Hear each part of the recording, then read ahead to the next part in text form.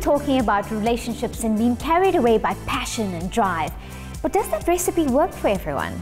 I think it depends on your personality, and there's a lot to be said for a long, slow burn instead of a quick flash and fizzle. Yeah, baby. But Zakeeya met up with a performing artist who's definitely in it for the long haul, and his name is Harshn Reddy. Stay, give me your heart and I'll keep it. Never let go and I'll hold it, just like the secrets you tell now. Wait, this could be love if we want it.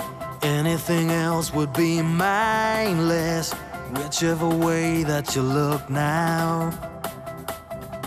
So baby, are you gonna come and save me?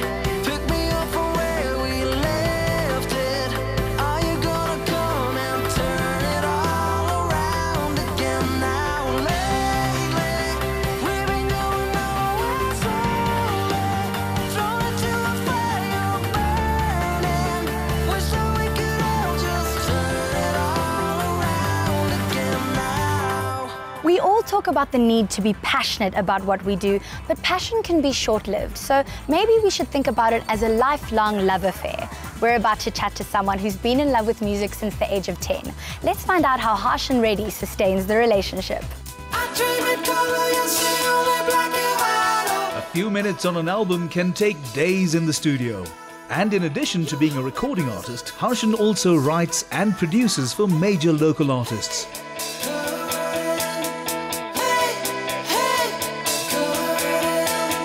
When Harshn isn't behind the microphone, he enjoys spending time in the kitchen, but it's not the best place to have a conversation. So he invited us to one of his favorite spots for a bit of breakfast. Here we are. 7-day working weeks will drain anyone's creative batteries. So Harshn gets a recharge in the natural world. Hello. Nice to meet you. You too. Welcome. Thank you. This is such a beautiful spot. Yeah, it's fantastic. Are you hungry? I am starving. Hello, hello, Hi. hello. What are you going to have? The fruit stack is great here. It's good. Okay. Can you make that 2 fruit stacks? Thanks, man. That was easy. Now let's start at the beginning. Please tell us about your childhood. Well, I was born and raised in KZN. Me too. I'm also a KZN girl. Oh, really? Cool.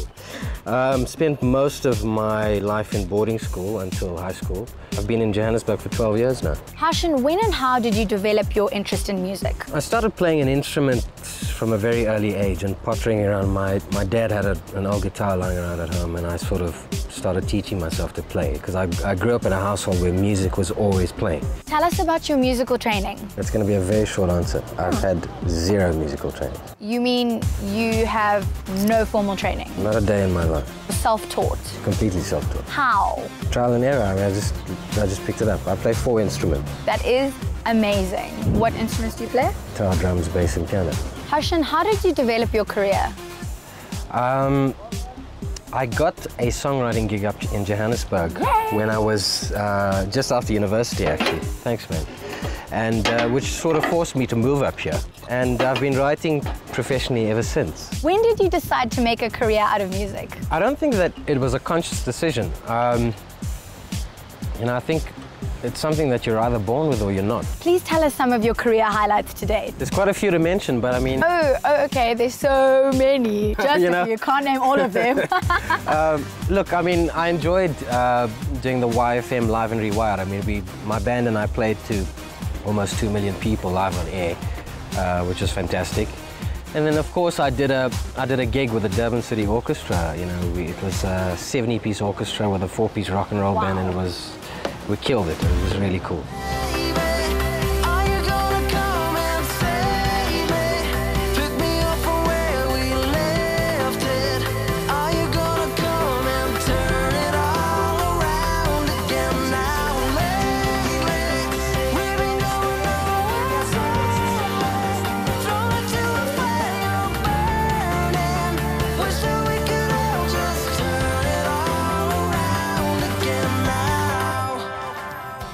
Harshn, you're a songwriter and producer. Please tell us about these disciplines. I write songs for a lot of different artists. A lot of my songs are placed on different artists' albums and compilations and stuff.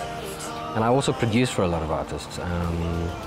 More and more of my songs now are being translated for the Afrikaans industry, which is quite fantastic actually, because I mean, it's a huge industry, it's still got a massive following, and it's great. Who are some of the artists that you've worked with? I've worked on Steve Hofmeyr's last 3 albums with him, with Nia Nell, Sterling EQ. Something I've been dying to ask you about. Please tell me about your new album. I'm hitting a market at a time now where it's exceptionally competitive. I had to really outdo myself this time. And what is it called? The album's called Maverick. Maverick. Why Maverick? A maverick is exactly what I am. I go against the flow. I'm an out-of-the-box thinker. It's a bit of that thing, yeah. And what inspires your music? Anything and everything, man. I mean, we're sitting here having breakfast and I could be having a million ideas in my head. I mean, there's such a beautiful scenery. I could be inspired by various different things. And how do you relax?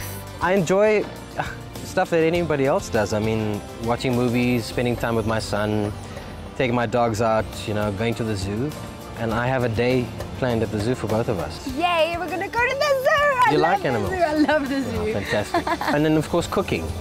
I find cooking quite a therapeutic thing, so I do that whenever I have the chance. You are like the perfect man. He loves cooking, he plays an instrument, you're every girl's dream. Thanks. Is it possible to make a living out of music in South Africa? I get asked that a lot by a lot of younger people and a lot of people who are trying to break into the scene. You've got to have a party trick. You've got to have a specialty to bring to the game. Otherwise, you're just going to be forgotten. So that would be your advice to budding vocalists? Absolutely.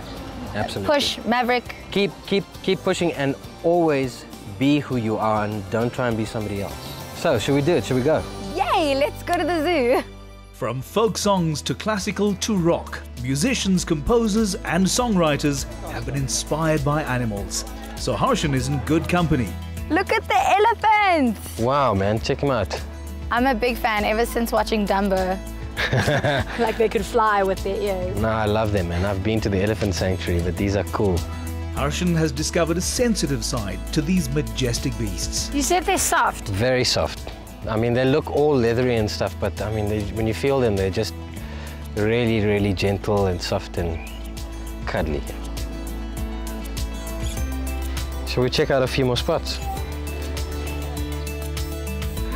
King Julian has become the poster boy for Madagascar's best-known mammals. And if any animal seems to be tailor-made for the world of showbiz, it's the ring-tailed lemur. Domestic cat. I told you they were cats. What's next? But perhaps because they're unconcerned about what we think of their appearance, animals help us see our own species through different eyes, which may just trigger a song. Thank you. What animal would you be?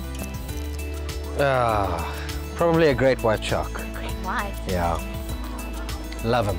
A great white. And you'll be a monkey. Why? Because you're naughty. Harshn, thank you so much for spending your valuable downtime with us, and we are really looking forward to the release of Maverick. No, it's my pleasure, man. Thanks for being here.